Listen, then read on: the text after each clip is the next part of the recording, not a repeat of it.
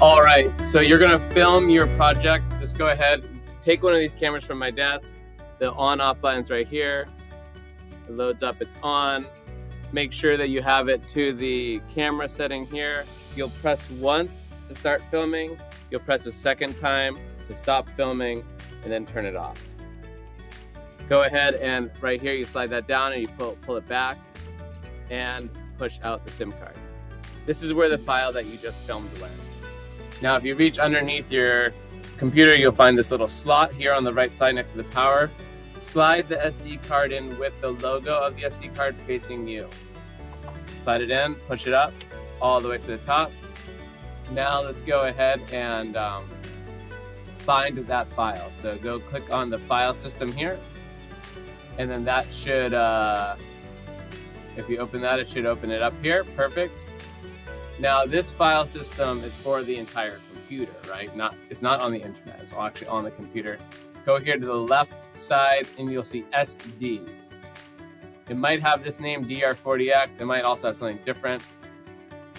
You might have many folders. You're always looking for DCIM. DCIM is always your image folder or video folder. Double click. And this camera's name is 271. Double click on that. And this is probably our video. Let's double click on that. You can get a little preview of the video. Yep, there it is. There's our project. Perfect. So now how do I get this video into my assignment? Well, I click plus, open up Drive. And once you're here in Drive, click File New, File Upload. Go to your SD card, find that file again, and it will upload right down here.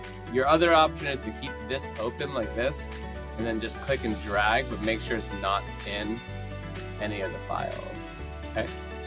So once it's fully uploaded here, then you're gonna open up the assignment, which most likely was a Google Slides.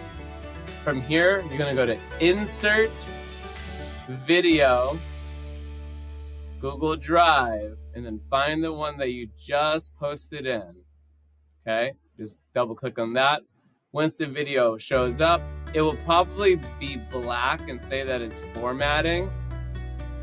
As long as your video is there, I'll be able to watch it and I'll be able to give you credit. Oh, one more thing. It's going to say share. Definitely click share to me, otherwise I won't be able to watch it. All right, good luck.